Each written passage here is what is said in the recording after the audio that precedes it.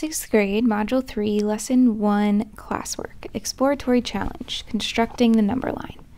So here we're going to be looking at positive and negative numbers on the number line.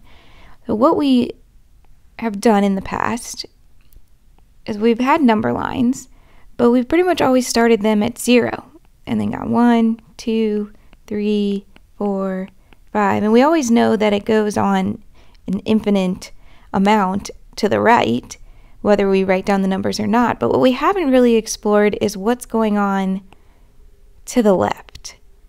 So let's look at a number line, and instead of putting 0 all the way to the right, I'm going to put 0 in the middle. So we have 1, 2, 3, 4, 5. We can continue to 6, 7, 8, 9, 10. So we know what comes from the right, but what about the left? So if we want to go to the left, we would have our negative numbers. So this would be -1, -2, -3, -4, -5. So there is a number line that is going from negatives to positives in both directions. Exercises. Complete the diagrams, count by ones to label the number lines. Okay, so again, I'm going to start by, instead of putting 0 over here, like I normally would in 5th grade, I'm going to put 0 in the middle. And I'll start with 1, 2, 3, 4, 5. And then to the left, we're going to have -1, -2, -3, -4, and -5.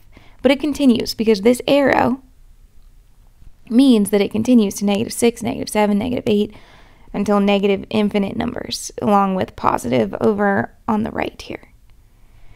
So let's do it for this vertical line too. So we have 0, and then up is going to be positive numbers, 1, 2, 3, 4, 5, and down will be negative. -3, -4, and -5. So plot your point on both number lines. So I believe if you were doing this in class, your teacher might have passed out cards and you got a different number. Everyone got a different number.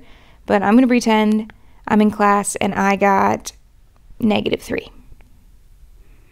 I'm going to pretend that my card said -3. So I plotted I'm going to plot -3 on both number lines. So there's my -3. And then it says number 2, show and explain how to find the opposite of your number on both number lines. So the opposite of -3 would be if we were to go to 0, we moved 1, 2, 3. So then if I moved up 1, 2, 3 again, the opposite of my number would be 3. So again, if I started at -3 and went to 0, then I'd have to do the same distance to get to 3. So it says, so we showed it, now let's explain it. So let's say we plotted -3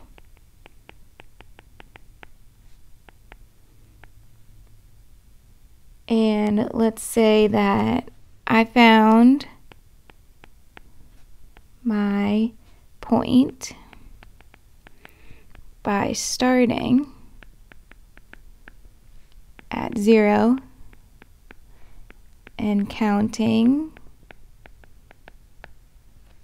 3 units to the left because we had -3 to end on -3. To find the opposite number,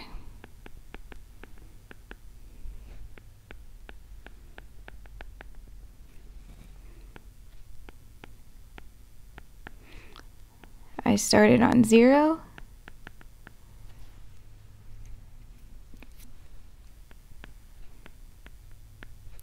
and counted 3 units to the right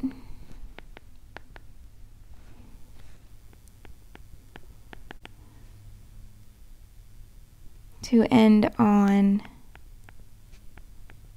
3. So number 3 says mark the opposite on both number lines. We already did that. We marked -3 and we marked 3 and 3. Number 4, choose a group representative to place the opposite number on your class number line. That would be something we would only do if we were doing it in class. And same with number 5, which group had the opposite of the number on your index card. So maybe if you were in class and you had number 3, you'd be looking for someone who had -3. If you had 5, you'd be looking for someone with -5. If you had -4, you'd be looking for someone with 4.